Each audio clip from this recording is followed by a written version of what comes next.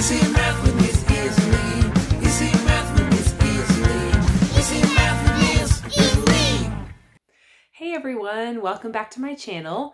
Today we're going to learn all about addition. I've got a few different strategies for us today, so let's dig in. All right, so the first thing we're going to do is take a look at an example problem. And we're going to try solving it first with base 10 blocks. So let's get those ready and see if we can add them up. All right, so let's check out this number. Now we're using these base 10 blocks a little bit differently than you have in the past. So in the past, that flat would be 100, the long would be 10, and the unit would be 1. But we're going to switch these around to help us understand our decimal numbers too. So now in this case, that flat is, we're going to call it the 1 whole. Okay, then we're going to look at those longs. How many of those longs does it take to make up the 1 whole? Okay, great, 10. So we're going to call those our tenths place. And then what about the unit? How many of those would it take to fill up the whole? Okay, great, 100. So we're going to call those the hundredths place.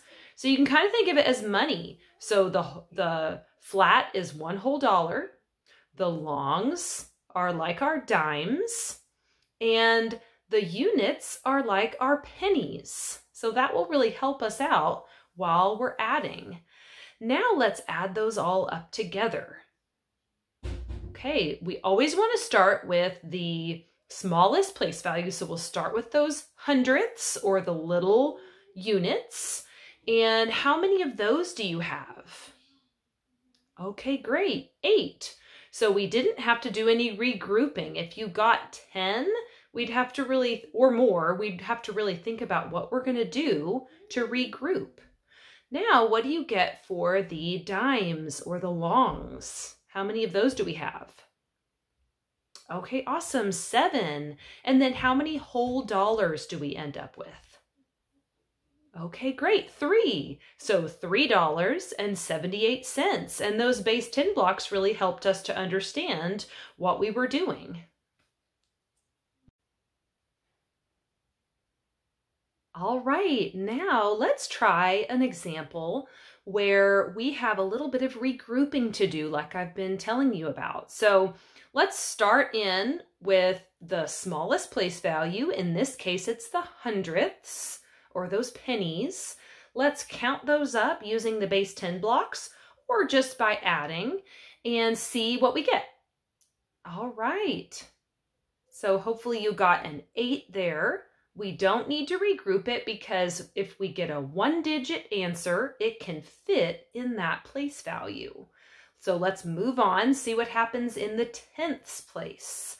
Okay, so we've got 8 plus 3. You can count up those blocks or just add up those numbers. All right, 11. So that's where it's a little tricky. Can 11 fit in the tenths place?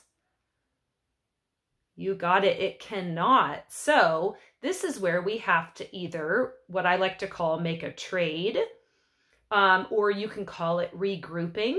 But what you're gonna do is we're gonna look at all of those 11 longs, and we're gonna think about how many of them would it take to regroup for a flat? How many of them would we have to trade in to get a flat or 1 whole? Okay, awesome. You need 10 of them. So we've got to take 10 of those longs, trade it in for a flat, and then with the base 10 blocks, it's so easy to see how many longs do we have left. Yeah, awesome, just 1. So that means the 1 is going to go in my tenths place answer, and then I'm going to put the extra 1 flat over here in the ones place or the wholes, because that's really where it belongs. Okay, then I can just add up all of my flats. I've got that one extra one. I've got 3 and 2. How much do I have total? All right, awesome, 6. So I've got, if we're thinking about money here, I've got $6.18. Great job on the regrouping. All right, so I hope you've enjoyed watching my 2 different strategies side by side. So counting base 10 blocks, or what I call just the traditional algorithm, or just the standard way.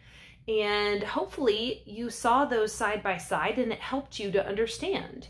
So now I'm going to give you another example, and I want you to choose your strategy. I'll put the base 10 blocks up and the traditional way, the algorithm, and I want you to decide what you want to do. You can either count the blocks or add the numbers, and we'll get back together and check your work.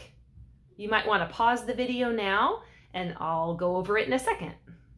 All right, here you go. What do you think? Did you regroup the correct way? Did you start with the smallest place value? Okay, if you did both of those things, then you're on the right track. If you had a little trouble with it, you might want to rewind and watch another one of my examples another time just to try to get some practice and pick it up. All right, great job today. I hope you learned a lot. I hope you enjoyed it. And I hope this helps you in your math class or at home. Bye.